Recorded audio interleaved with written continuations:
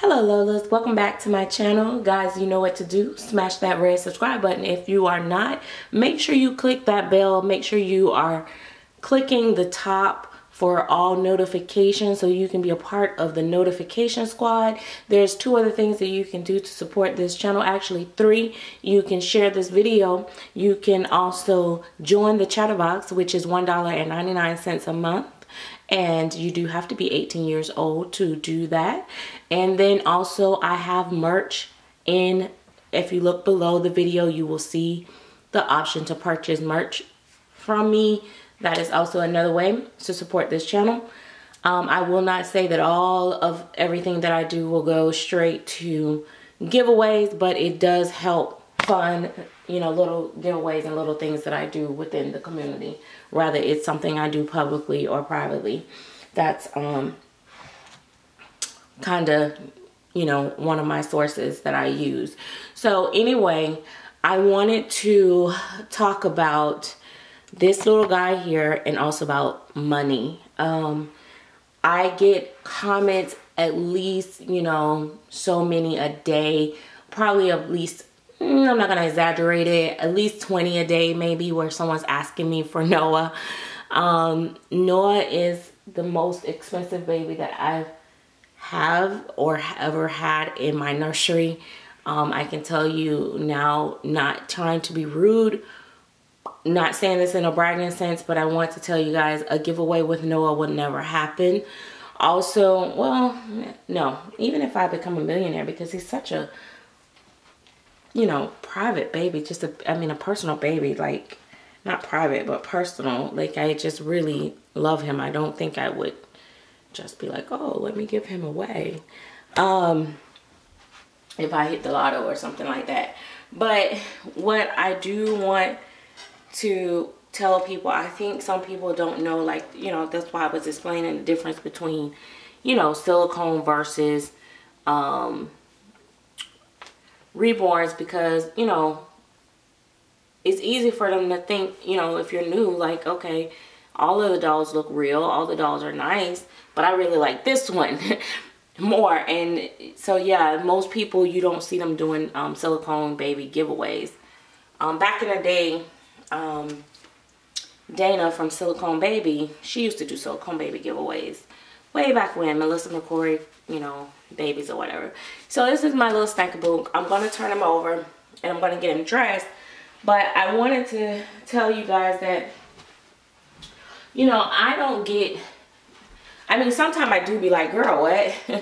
Like, if you don't set yourself down so one time about giving away a baby. But then I honestly, I've been thinking about that, and I've kind of taken a different stance on it, because I realized that a lot of people just don't know how much these dolls cost. Like, a lot of people are totally clueless, period, of what they cost. And they think, okay, they're really nice. They probably like $100 or something, or $200. Like, you know, when you take your babies out, I know a lot of you guys that have done it several times. A lot of times, people go, oh my God, I know they had to be expensive. How much do they cost? And then they're like, I bet they cost at least about $200. And you're looking like, girl, I wish, you know. Sometimes I don't tell them. I just say, yeah, they're very expensive. Or I just don't say anything, because I don't like people knowing how much I spend on my dolls, period, anyway. Before everybody start jumping on artist's case about, oh, you need to tell what the price is, blah, blah, blah, blah. I actually love the fact that the artist did not display the price, because I've never liked that idea of everybody knowing what you paid for your baby. And it wasn't because I was a doll flipper or wanting to, you know, resell them or anything like that. It's just the way it was. One of the things that I wanted to say too is that if you look at the back of his hair, because I don't brush in my baby's hair that often, their hair will sway to one side or another. The way he is rooted is like his hair gets thinner towards the back part, and then it has like a little peak, and it's cut kind of different. But if it's pushed over, you know, differently, sometimes it does it can look on camera as if he's missing hair like the rest of my babies. It's just something that Claire does. She roots the babies thinner as they get down further down. Probably because real babies' hair kind of sometimes starts to rub around that area, and they thin around that area. So I think she always try to do that kind of look. That's my thought process on it. But you know, sometimes camera may show a whole nother thing. But I'm gonna put him on this little outfit. I had bought it for another baby, but this outfit is too big for that baby. I didn't realize how big it was, so I had to replace that outfit for another outfit for the baby. So I'm gonna put him on this. You're definitely gonna see pictures of him in it later. I'm not gonna show these socks, but I got some other little socks that I'm gonna he's gonna wear. But I bought some other socks for a baby that's going home, so I'm not gonna show that because I think they're so cute, and I think the mommy will appreciate them when she gets them. I'm really excited for that baby to go home. But yeah, so you know, honestly, you know, I really, you know, when you start like your finances change, or not so much of my finances change, just circumstances change, my thought process changed. I guess, you know, like I say, circumstances, sometimes things come up, you know, you have a little bit, your money has to go in different areas and stuff like that. You kind of start to, you know, may start to look at things differently. So when I'm in this mode right here, I personally, like, can't see myself buying, I probably won't ever buy another silicone baby, to be honest. I don't know if that will, if it will happen, so don't hold me to it and you see one pop up and be like, oh, you said you never would, okay? But right now, the way things are, I don't see me spending that kind of money on, I'm gonna say it, guys, don't be mad at me, a doll. I love my babies to pieces, and I just cannot see it right now because if you're in the Chatterbox, some of you guys got an idea of part of why things have changed for me. But you know, it's just not feasible for my type of income to be spending that kind of money on dolls. When I first started out, of course, I started out low, and then I worked my way up, but then I sold, you know, 2 just to buy 1, and then you know how the story goes. You keep building, and you have the first thing when you're new, a lot of times a lot of people do, and I can't say that you're making a mistake. Honestly, a lot of people be like, oh, I made the mistake of buying all these dolls. But let's think about that for a minute. If you had not went through all the dolls, the different artists that you went through, would you really know exactly what to look for now and what you want in a baby? Like when you start really spending a lot of money on these dolls, would you have known now what, you know, known then what you know now if you had not did that? Like you had not experienced the, you know, the bad artists, the good quality dolls, the who paints nice, who don't paint nice. Would you have, you know, would you have really, oh my gosh, would you have really had, you wouldn't have had that experience, you wouldn't have that knowledge. So I don't think that that is bad. Not only that, so you bought all these dolls, you sampled all these paint words, different styles, skin tones, different techniques, and all that stuff. And then you took 3 and bought 1 doll, which was really nice, and you got to experience that, and then you decided, you know, I want another one, so you took the expensive doll and then another doll, and you bought from there, and it just kept going and going and going and going for some of us until you end up with this silicone baby. Then you wanted a more realistic silicone baby. This is my story, and I'm thinking it's the story of a lot of people. And then you sell that one for that one. So it's like, by the time I started getting into silicone, okay, so I bought my first silicone with all the money I sold from just straight my dolls. So that's like $2,500. that $2,500 did not come out of my bank account. It did not come out of my income, my extra income, none of that. It came strictly out of my doll money. And then after that, I'm thinking I'm gonna go with the black. It's too much gray. I'm gonna break the black up. I was gonna do gray, but I think we'll go with black. But so I think that it was like a little savings account. But also at the same time, I will have to say that I kind of had an eye for the dolls, I think, because I didn't necessarily buy a lot of bad babies. I want to say bad babies meaning that the resale value kind of sucked. I didn't buy those types as much, so I was able to get most of my money back when I sold them, and so that helped. But if you keep buying babies that nobody want but you, of course that's not going to help you when you get ready to sell, because okay, nobody wants them but you, and you're going to lose more money than you actually be able to recoup. So yeah, I mean, I don't regret my way, but now, you know, I've realized that.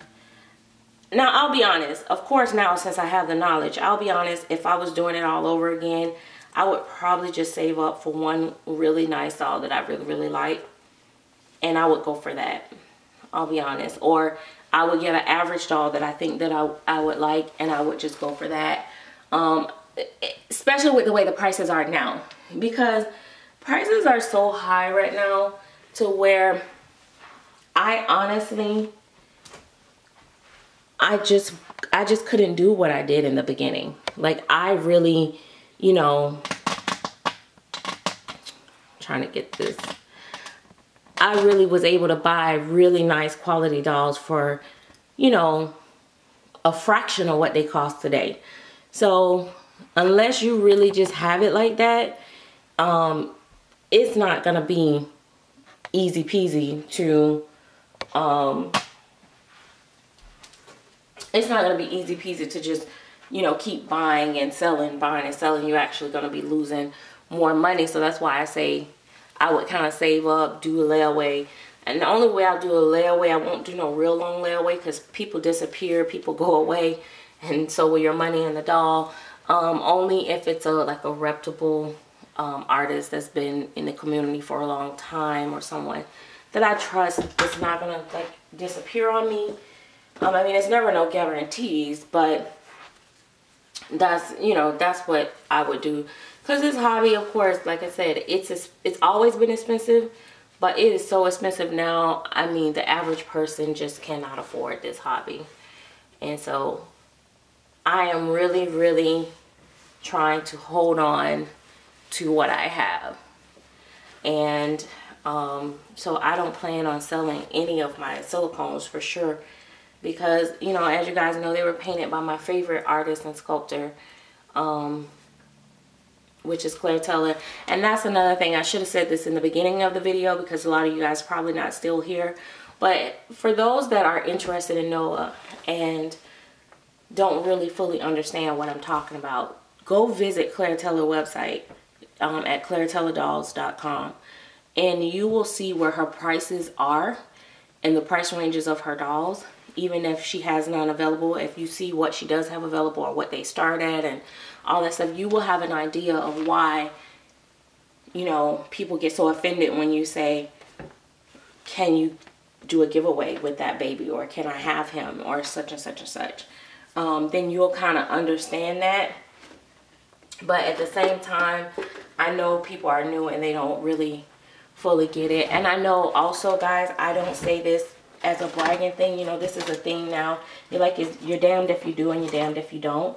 Like, if you say, oh, I spend this kind of money, or I spend that kind of money, or I don't want to spend this kind of money or that kind of money, you know, it's like, oh, she's just bragging. She just want to say that she has a Claire Teller doll, or she has this kind of doll or that kind of doll. Which I don't really get that from a lot of people. Like, people don't feel that way about me.